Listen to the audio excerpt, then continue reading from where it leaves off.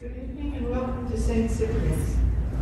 Today we're celebrating the 26th Sunday in Ordinary Time.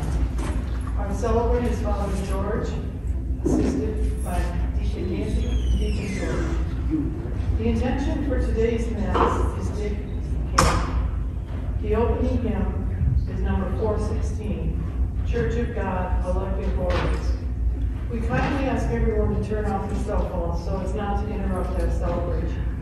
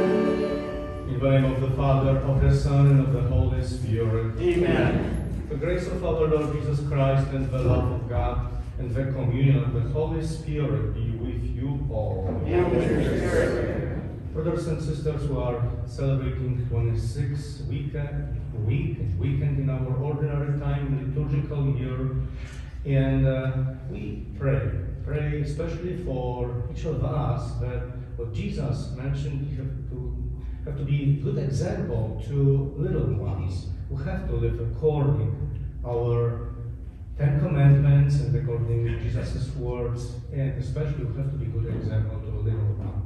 Pray for them, pray for each of us, and in a special way, this Mass, pray for the official this intention, and also pray another special way for our Deacon Andy, who is like officially ending his service in our parish by official assignment of bishop, but his private assignment is staying.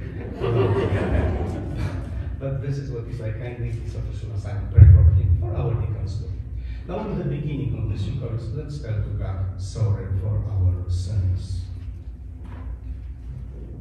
I confess, Almighty God, and you, my brothers and sisters, that I have greatly sinned in my thoughts, in my words, in what I have done, in what I have failed to do, through my fault, through my most grievous fault. Therefore I ask Blessed Mary, ever Virgin, all the angels and saints, and you, my brothers and sisters, to pray for me to the Lord our God. May Almighty God have mercy on us, forgive us our sins, and bring us to everlasting life. Amen.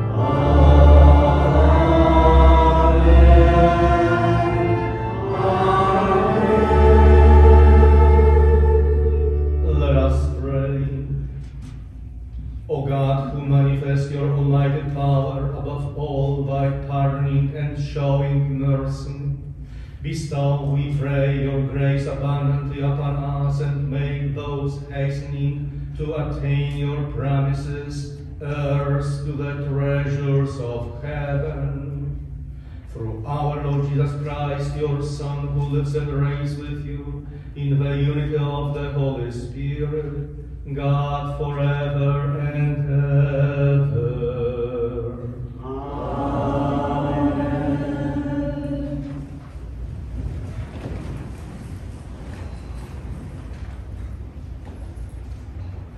A reading from the book of Numbers. The Lord came down in the cloud and spoke to Moses. Taking some of the spirit that was on Moses, the Lord bestowed it on the 70 elders. And as the Spirit came to rest on them, they prophesied.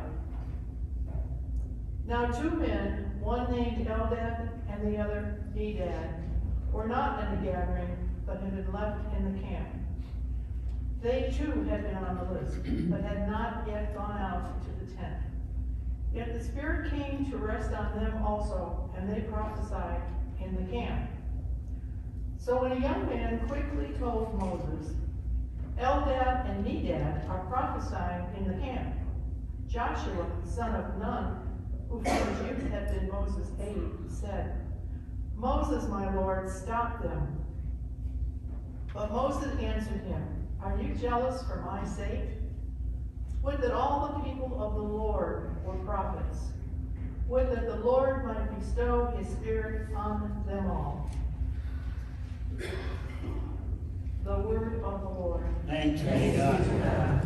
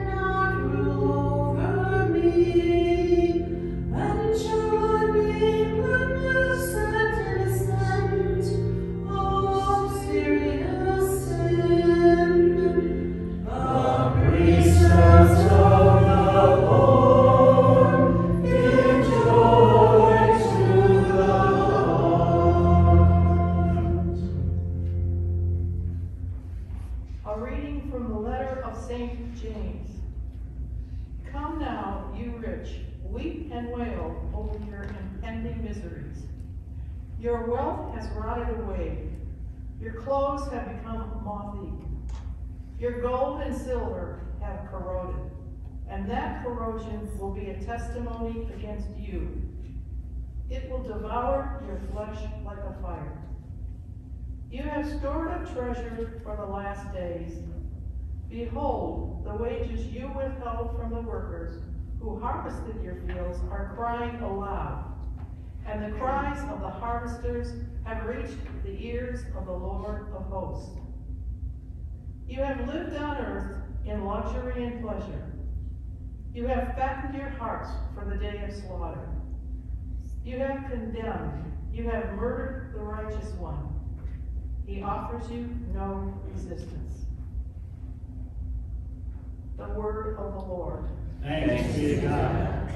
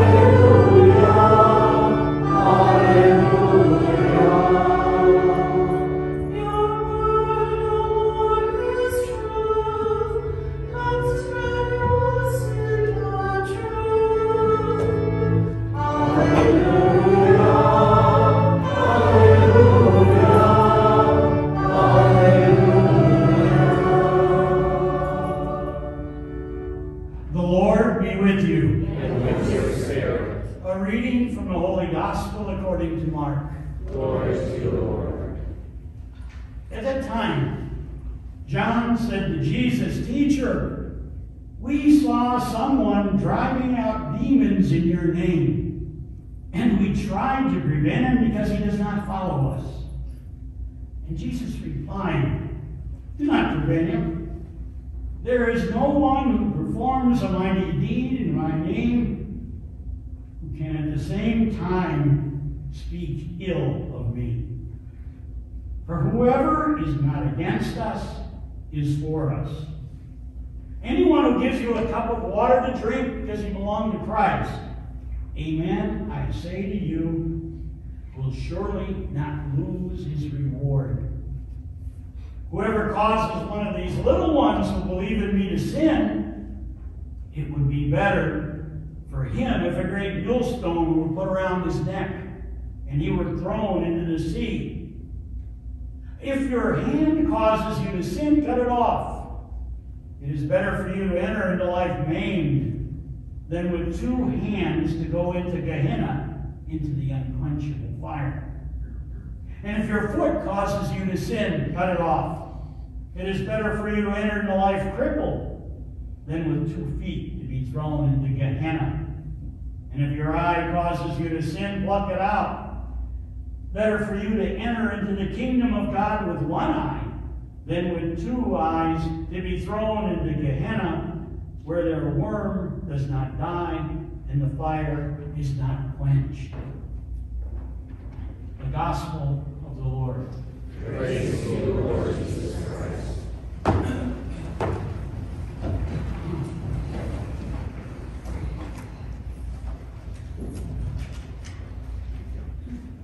Have you ever noticed that no matter where you should go for a vacation, that a souvenir store is always near?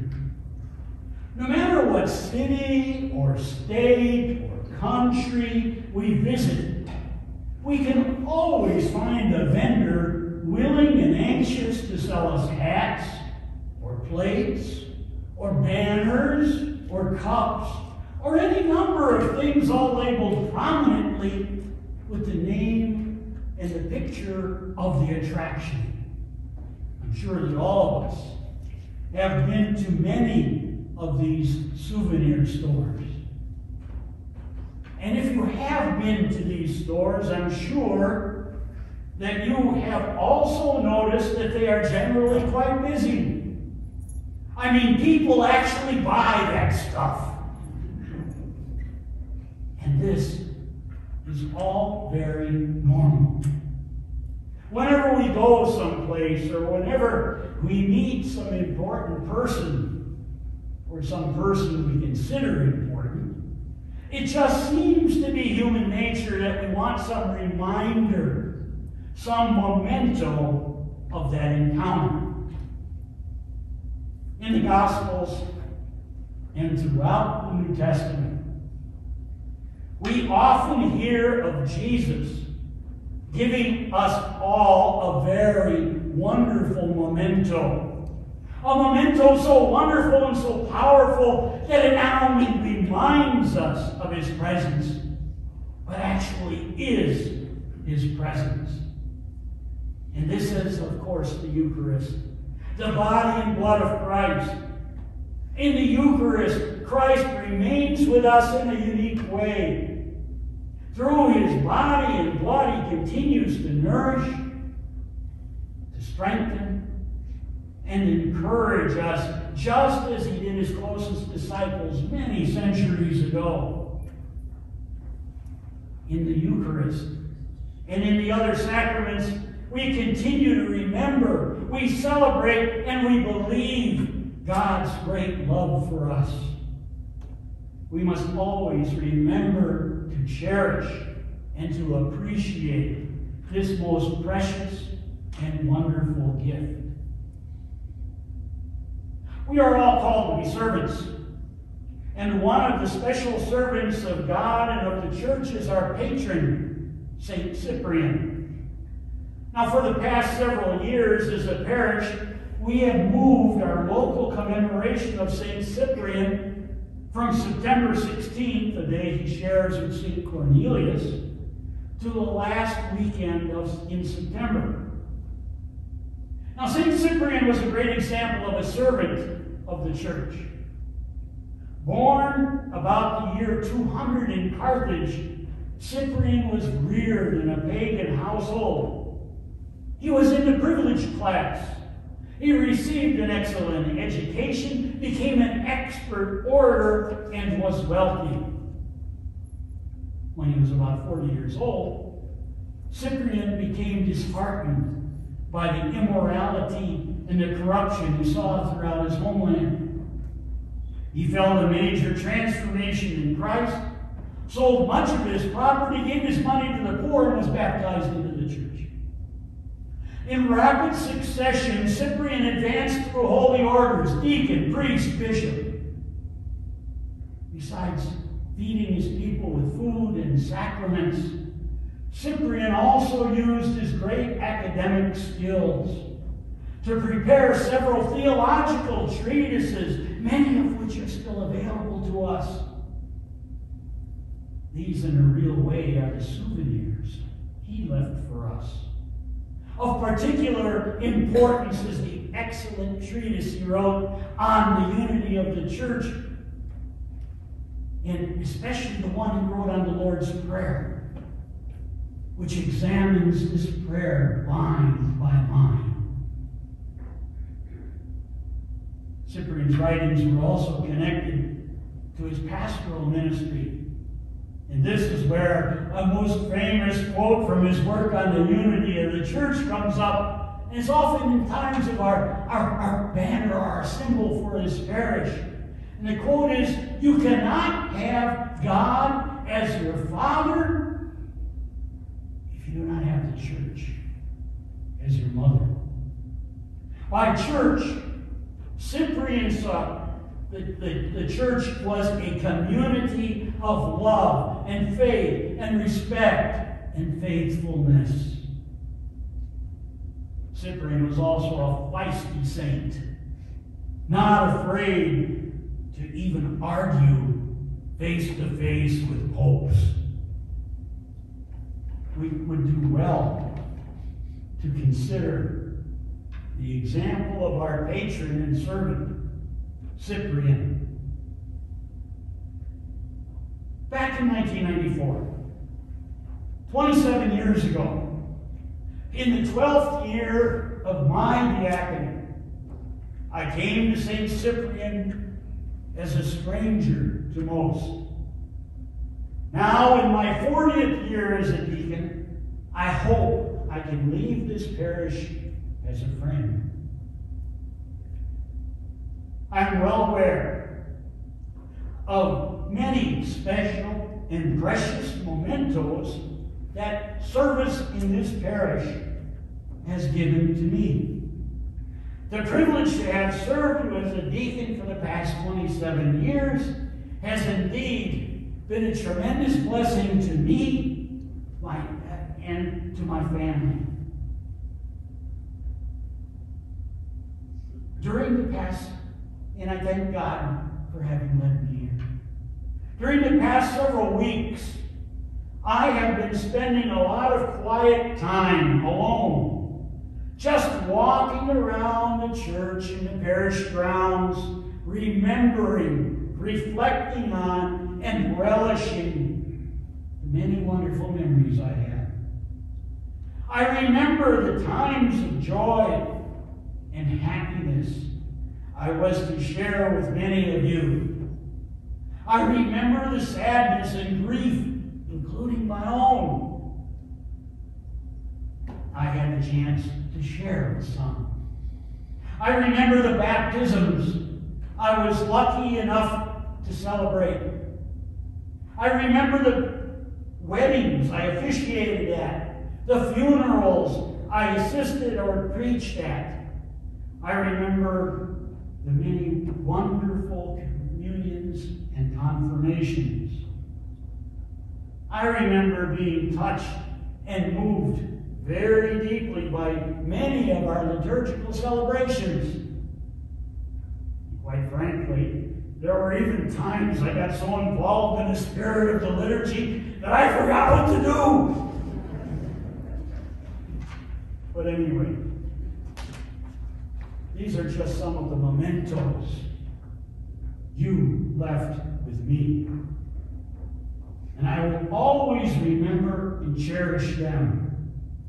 In them, you will always be in me. In letting me share in your lives so personally, I sincerely feel I have been blessed to be allowed to enter into your holy places. And my life will forever be enriched spiritually. I would like to thank in a special way Father George and all the staff, past and present. Father Alexander, Father Patton, Deacons Jay, Paul, and George. Isn't there a Ringo somewhere in that? Also, Rose Stash, Dorothy Noga, and all the parish and PSR staff. When I was a child, my father often told me that whatever I do in life, wherever I go, that I should try to make a difference for the better. Well, I hope this can be said from my time here. But I also realize that if anything I said or did led someone closer to God or help them better deal with a hurt or fear, that it really wasn't me, but the Lord working through me. On the other hand, if what I have said or done over the past 27 years has alienated or offended, please accept my sincerest apology. Realize, too, that this wasn't the Lord, but was his very less than perfect ministry. So I end this chapter of my life and look forward to a new future. I bid you farewell for now. I promise to always remember you in my prayers, and I ask that you remember my family and me in your prayers. I will be back to this home of mine from time to time. So goodbye, and God bless you.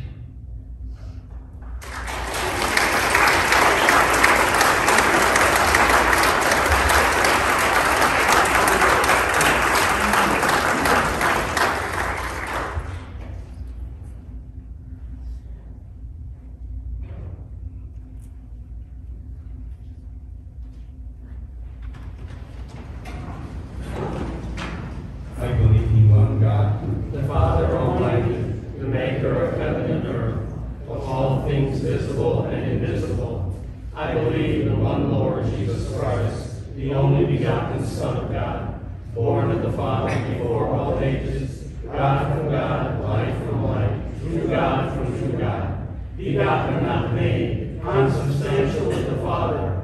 Through him all things were made. For us men and for our salvation, he came down from heaven, and by the Holy Spirit was incarnate of the Virgin Mary, and became man. For our sake he was crucified under Pontius Pilate. He suffered death and was buried, and rose again on the third day in accordance with the Scriptures. He ascended into heaven, and is seated at the right hand of the Father. He will come again in glory to judge the living and the dead, and his kingdom will have no end. I believe in the Holy Spirit, the Lord, the giver of life, who proceeds from the Father and the Son, who with the Father and the Son is adored and glorified, who has spoken through the prophets. I believe in one holy Catholic and Apostolic Church. I confess one baptism for the forgiveness of sins, and I look forward to the resurrection of the dead and the life of the world to come. Amen. With trust in God, who delights to give us all good things, let us offer our prayers to him. For Pope Francis, may God preserve his health as he leads the church in wisdom and love. Let us pray to the Lord. Lord, hear our prayer. For elected officials, may God bless them with integrity in protecting the dignity of life, especially the aged and the unborn. Let us pray to the Lord. Lord, hear our prayer. For those weighed down by sin, may God give them courage in repenting and a grace to trust in his mercy. Let us pray to the Lord. Lord, hear our prayer. For all those who have died, marked by the sign of faith, and we remember in a special way at this Mass, Dick Tish, for whom this Mass is offered. And also remember Bishop Anthony Pilla, whose funeral will be Tuesday. And also all those who have died in the service of our country, in the service of the church, in the service of each other. We pray to the Lord. Lord, hear our prayer. And especially we pray for our Deacon Andy. We first say thanks to God for his blessed time he's serving in our parish, and ask God for special blessing for second part of his serving in our parish. and special blessing to his family too. Let us pray to the Lord. Lord, hear our prayer. Father, in your mercy, please hear and answer our prayers this day according to your holy will, who has this through your Son Jesus Christ, who is our Lord forever and ever. Amen. Please join our presentation, hymn number 364, See Us, Lord, About Your Altar.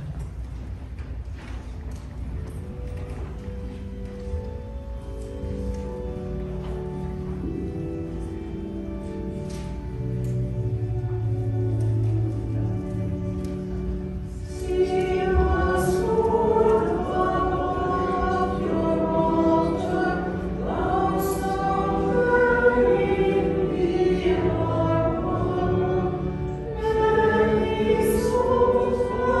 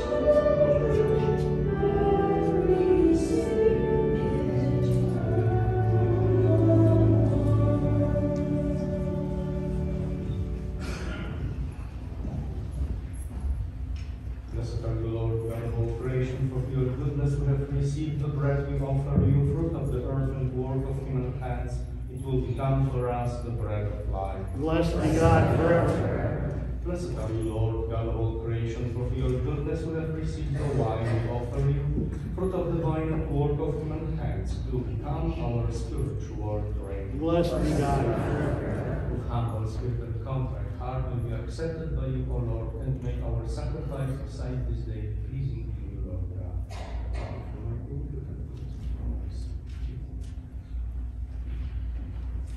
Pray, brothers and sisters, that my sacrifice and yours may be acceptable to God, the Almighty Father. Praise and glory forever and ever. Grant us, O merciful God, that this our offering may find acceptance with you, and that through it the wellspring of all blessing may be laid open before us. Through Christ our Lord. Amen. The Lord be with you. And with your spirit. Lift up your hearts. We lift them up to the Lord. Let us give thanks to the Lord our God. It is right and just. It is truly right and just, our duty and our salvation, always and everywhere, to give you thanks, Lord, Holy Father, Almighty and eternal God, through Christ our Lord. For by his birth he brought renewal to humanity's fallen state, and by his suffering cancelled out our sins. By his rising from the dead, he has opened the way to eternal life. And by ascending to you, O Father, he has unlocked the gates of heaven. And so, with the company of angels and saints, we sing the hymn of your praise, as without end we acclaim. Holy, holy, holy, Lord God of hosts, heaven and earth are full of your glory. Hosanna in the highest.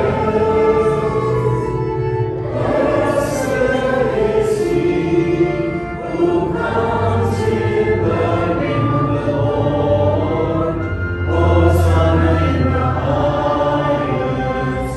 Hosanna in the highest. Hosanna in the highest. Hosanna in the highest. You are indeed holy, O Lord, the fount of all holiness.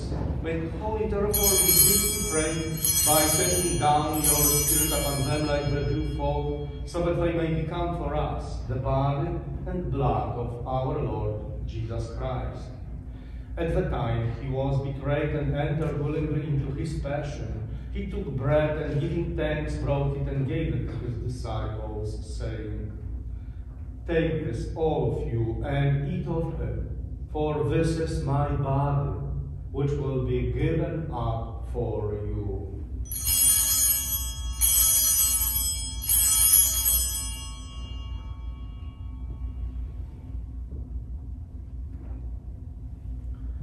In a similar way, when supper was ended, he took the chalice, and once more giving thanks, he gave it to his disciples, saying, "Take this, all of you, and drink from it.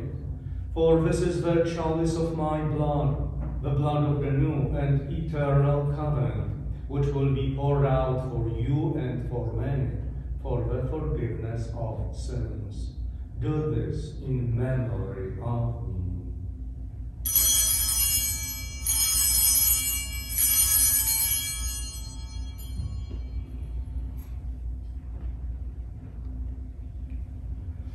The mystery of faith.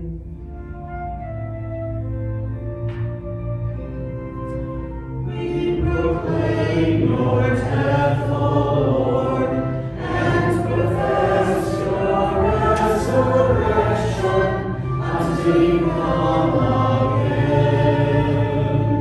Until you come again.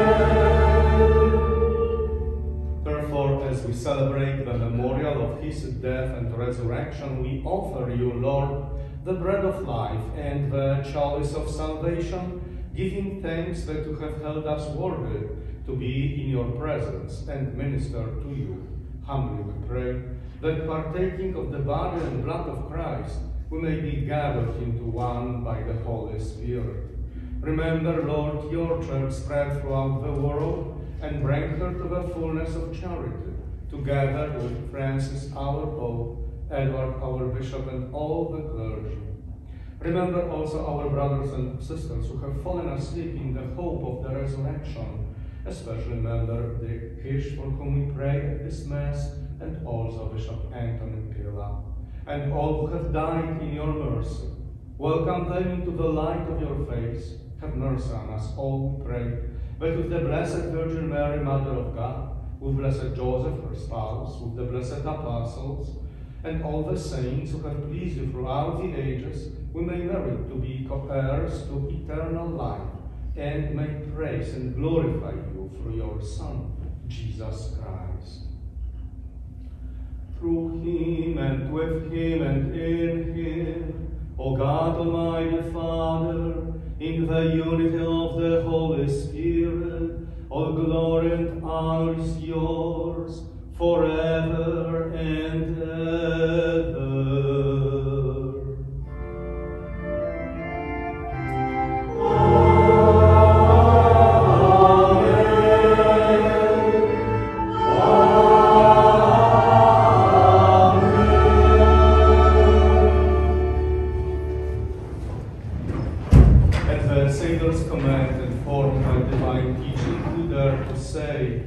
Our Father, who art in heaven, hallowed be thy name. Thy kingdom come, thy will be done, on earth as it is in heaven. Give us this day our daily bread, and forgive us our trespasses, as we forgive those who trespass against us. And lead us not into temptation, but deliver us from evil. Deliver us, Lord, to pray from every evil.